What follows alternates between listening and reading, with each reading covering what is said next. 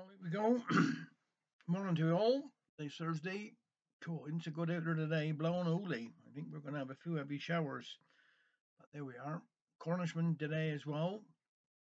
So keep smiling. Now, tomorrow night, Friday, down by the day centre, well, out by the swimming pool first, there's going to be a lantern of lights with young children walking all the way across the King George V Memorial Walk and back to the day centre. And then we're going to put the lights on. I say we. No, I'm down there, myself and my wife and my sister and Christine. We're going to supply bits of cups of tea and a bit of few biscuits and all if anybody want them. And I should be doing a little tombola stall to raise a bit of money for Hale Salvation Army and for the Old Como Society. But also Saturday, this Saturday, my last time down the Hale Chapel down Foundry. I'm there from about 10 till 1.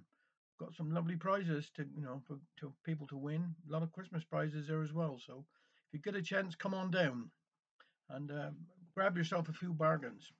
Anyway, that again is for Hale Salvation Army and Hale O'Comal Society. Now, I got two or three birthdays here today. One is a dear friend of mine. Oh, not today. Is tomorrow. I do apologise. It's Alan Oliver is his birthday tomorrow. Marlene Edwards is her birthday tomorrow.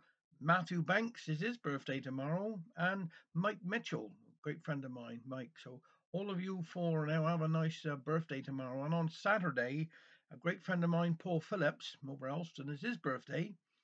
And also my older brother, Michael Smitherham, is his birthday on Saturday. So that's all that took care of. So anyhow, I'm going to do a couple of poems here today, and this one's called "A Small World" by David Prowse.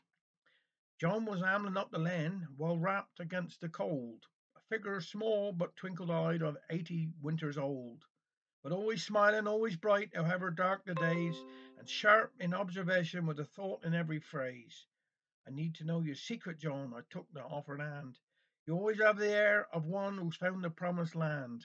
Oh, no secret, son, he grinned again. No subtle master plan. I just try to make a difference in the only way I can. I thought I'd change the world, you see, when I was young and strong. I saw myself as placed on earth to put the rights the wrong. Father had been off to war. The scars were on his mind. He did his best to keep us fed, but work was hard to find. I left school early, just a kid, but no one seemed to care.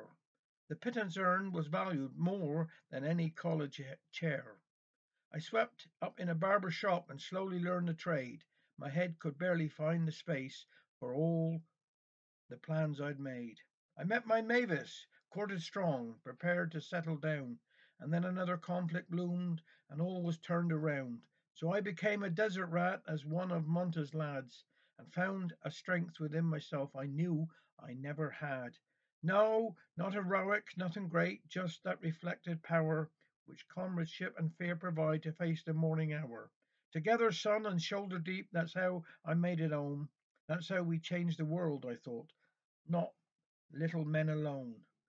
My Mavis waited, bless her heart, and soon became my wife, and I, a backroom barber, settled down to married life.